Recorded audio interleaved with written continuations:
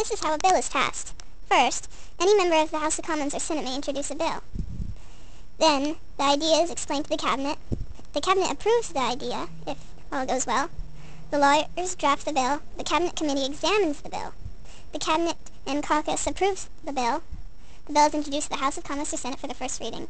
Then there's a second reading, and the House debates and votes on the principles of the bill. The Parliamentary Committee then examines the bill.